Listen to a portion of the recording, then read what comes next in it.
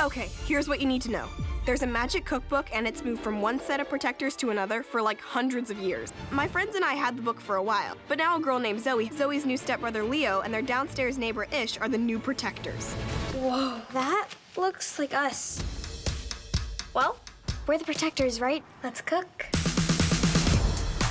Let me get this straight. We're supposed to find 3 little coins somewhere in the city that will give us the location of a sourdough bread starter with incredible powers. And the most popular kid in school comes from a line of evil protectors? Yes. Sign me up. I saw the perfect spell. Forget it.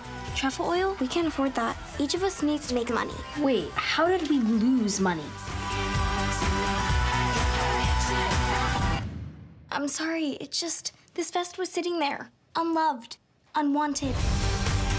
Keep it down. Dad hears us. It's gonna be ugly. I'll just pick that up now. The building will crumble. Time to be superheroes. Someone's getting crazy on a school night.